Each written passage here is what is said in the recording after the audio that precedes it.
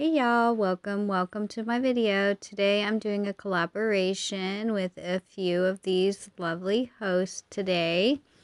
And this is Amanda from 6 Kids and a Glue Gun. Please check out her channel. This is Charlene with Crafty Art Shack. You'll have to go check out her channel as well. And OK at Home DIY. This is Zana, so you'll have to check out hers.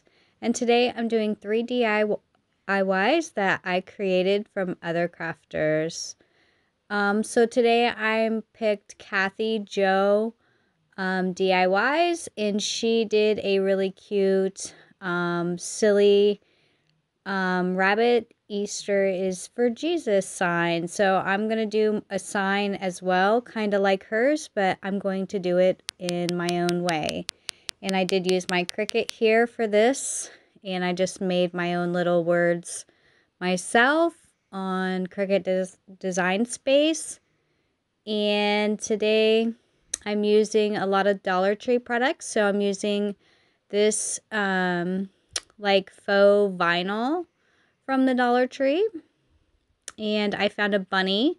She, in her video, I think she just had a snowman and then she had to make some ears. So I love that, you know, she used what she had. I didn't even have a snowman, so here I am.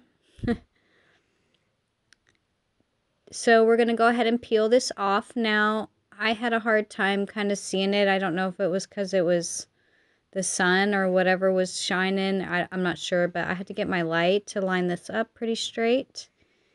And that's it for that. And then I'm going to go ahead and use my X-Acto knife here to cut this out. You just want to go as close as you can to the edge all the way around the entire bunny. Okay, just like that. Okay. And then I'm going to go ahead and pop off the hanger to this, and I decided to use the back of it.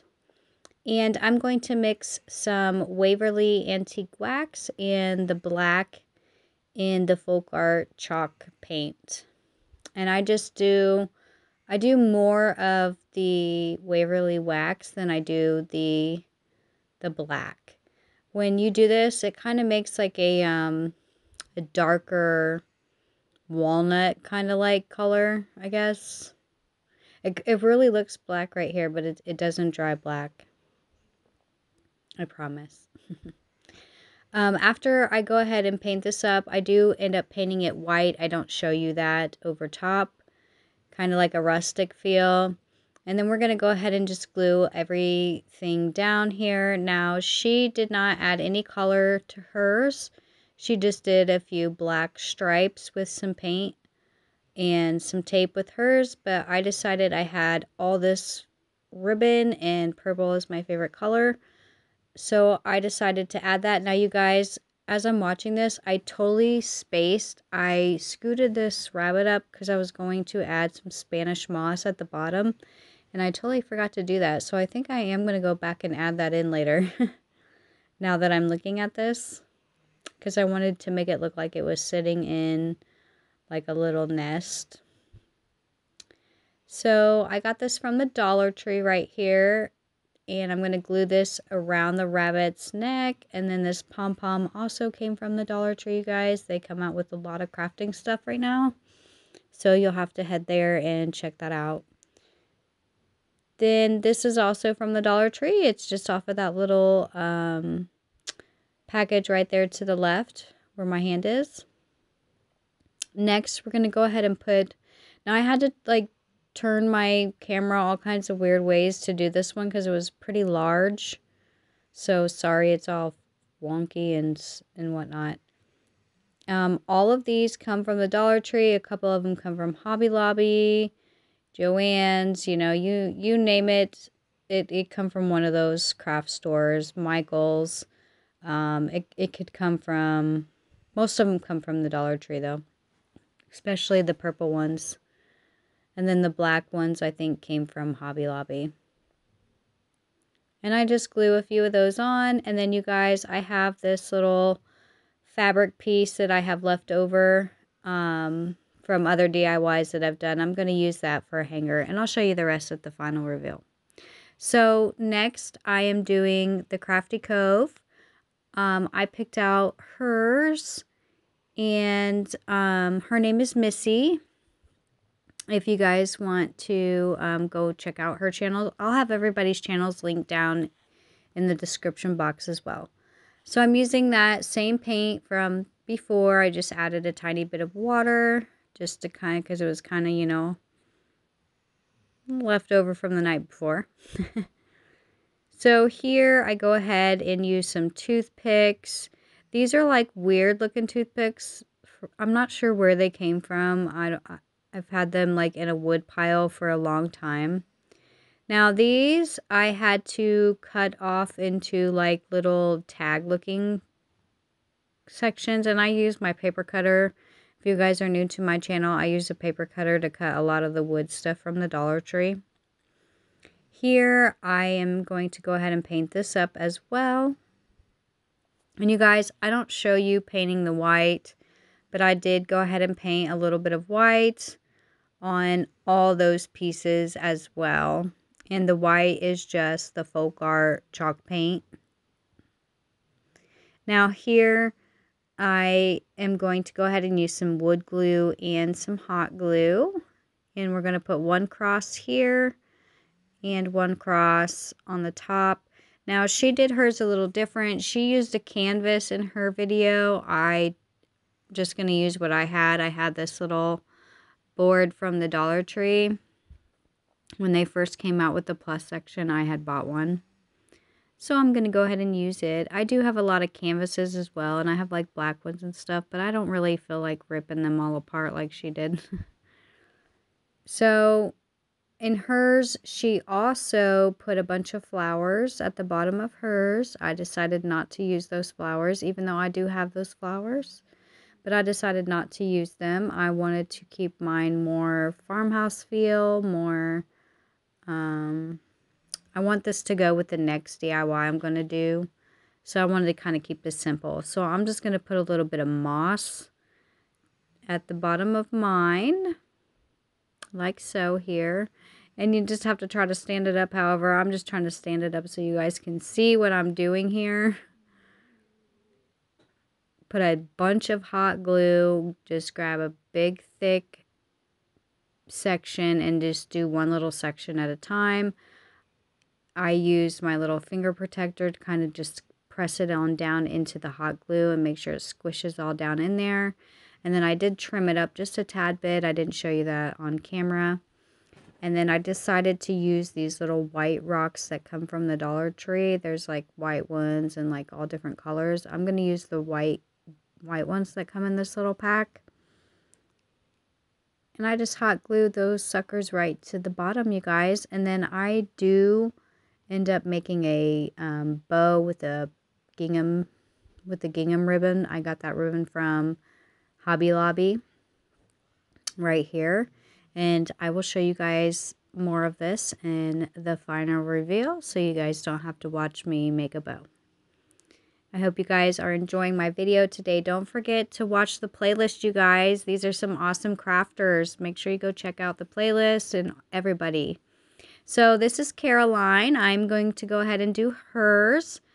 If you saw my haul video, you saw me haul this. I found this for 50 cents. It looks like it was a back to like another frame or something, and it was like the back to it. So I bought it. I was like, oh, I'll end up doing something with that. Who knows? Well, here's the day. I'm using that same stain over and over again here. I'm going to stain this entire piece, front and back. And I don't think I show you painting it white, but I do go over it and paint it white. I do paint some dry brushing on the rocks. I don't use these beads at all in this DIY, but I wanted to go ahead and use up the rest of that paint. So I painted a bunch of beads as well. So don't mind that part, you guys. Sorry. But here it is all painted. It's ready to go. Now I got my rocks all in a circle like I want them. She did hers way different than I'm doing mine, like way different. I kind of went a little different with mine, which I love mine and I love hers just as much. They are so awesome, you guys. You'll have to go check out her video. And we are doing a recreation video today, so you'll have to check out the playlist. I picked out 3 people. There's my other friends also picked out people that they like to recreate things and things that they like to make. So please check out the playlist, guys. Here I'm just gluing these rocks down, and then I glued in between where all the holes were. I didn't like go crazy and fill them up. So I'm gluing the glue side that I glued that you seed the first time, so you don't have to see that ugly mess. And then also I go in between the holes a little bit here, just so this all stays intact and informed as one piece. Okay, that's it. And then I let it dry for a little while, and then I went and got some spackle, and I am filling in all the holes and the sides and whatnot, and I let that dry overnight. This is what it looks like. This is all dry. I sanded it all down. This is what it looks like in the back here. And I have a few different paintbrushes now. I have a few different paints here that I'm going to be using. This is a truffle paint by Waverly that I'm using right now. And I just go in and just go all the way around the entire rocks. And then I'm going to use the black on the top here, and I'm going to go all the way around, even on the sides. I kind of like blended the two together here, as you can see. Just want to dab it on. Now you're supposed to let this dry for a long time. I did not. I just went ahead and painted it. I only let it dry for a little bit and then painted it. You should probably let it dry for a while, but I didn't have time for that. But right now I'm using what's called light mocha. And I show you all these paints right now. So I used burnt umber. And I also used a little bit of that wax mixed in with the burnt umber. But here's the light mocha by Apple Barrel. Okay. Right. Yep, those two. And then I don't use the gray one at all. I thought I might use that one, but I don't. So then I use the truffle, and I also use the black. Okay, so I use the black on top there. And then I'm going to go back over top of the black. Not all the way. Don't go crazy right now, because we want to have a hole. Like inside where the tomb is. So we need a hole there. So I just paint the rocks that are around it first, all around, guys, like so. And then we're going to do like a circular oval shape. Circle, like a circle oval here. Like so, okay? And then we want to dry this up so we can move on. Now I'm using the burnt umber and the wax and the truffle, just dabbing it on here and there, and I don't show you all of me doing every single color again. And that's all I do, dry it up. I stand it up, you know, I want to make sure it looks good. It's looking pretty good. So next I want to go ahead and use some moss.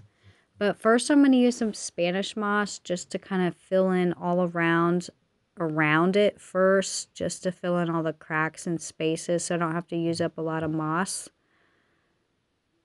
We're just going to go ahead and twist a piece around like this, around this piece. And I just use hot glue, you guys, just like that. A little piece here, wrap it around. Another little piece here. Trim them all up. Sorry I go off frame a little bit here. It's kind of hard to keep this in frame and kind of show you what I'm doing here at the same exact time. If you guys are new here, my name is Tasha. Welcome to my video. Today I joined a collaboration. If if you're just popping into this video with some lovely ladies. I have their playlist, the playlist down in the description box. I have everybody's channel link down below. You'll have to go check everybody out. Tell them I sent ya. Here we're just trimming all around. I went ahead and just speeded that up a little bit, and now I'm just going to show you how we just trim this down a bit all around. You don't want it all wild and messy. This is basically a base for my moss to stick onto, I guess, if that makes any sense. The green moss, because this is the like dead looking Spanish moss. We're going to put the green moss over top of it a little bit. Okay, like this. And I wanted to make this look like it was a mountain also, like behind it. So we're going to do like this with the hot glue. We're just going to put a bunch on the side, and don't worry about how messy it is right now. We'll trim all that up. Okay, like this. She did not do this at all on hers. She did not add 2 rocks. She only added 1, and then she painted on hers. So you'll have to go see how she did hers. She also wrote on hers. I'm not writing on mine today, you guys. I'm not very good at writing out stuff like that. I probably could have used my Cricut, but I didn't end up doing that. So here, now it's all trimmed up. I didn't show you me trimming this up, but it's just the same as the other way, okay?